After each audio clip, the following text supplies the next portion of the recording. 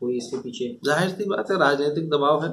जब ये रिजॉर्ट रोका गया था तब मैं गंगा के कटान को रोक रहा था, बदायूं शहर की सड़कें रोक रहा था, गौकशी को रोकने की आवाज उठा रहा था, हिंदू भाइयों के लिए लड़ रहा था। तब उस वक्त में रिजॉर्ट रोका गया था। आज जब मैं मुसलमानों के हक की लड़ाई लड़ रहा हूँ, मुस्लिम पॉलिटिकल अवेयरनेस चला रहा हूँ, मुझ पे बड़ा दबाव था कि ये मिशन मैं रोक दूं। और मैंने अखबारों के माध्यम से भी कहा था कि ये मिशन नहीं रोकेंगे, चाहे जुल्म और जालिम कितना ही अपना कोशिशें कर लें, मैं उनके आगे न दबूंगा न झुकूंगा। विधायक जी क्या समाजवादी के लोग भी इसमें शामिल हैं? आबिद भाई ये बताइए। देखिए, ये मेरी बदनसीबी है कि जब रिजॉर्ट को रोका गया था उस वक्त हमारी सरकार थी,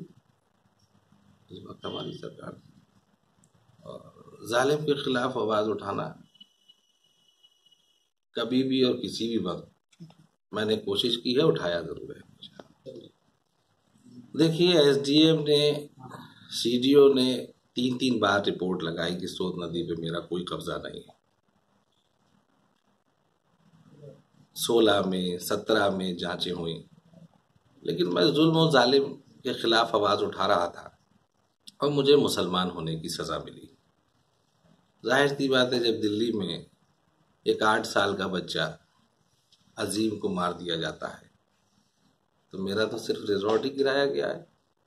मेरे बच्चे तो अभी जिंदा हैं, मैं तो जिंदा हूँ अभी।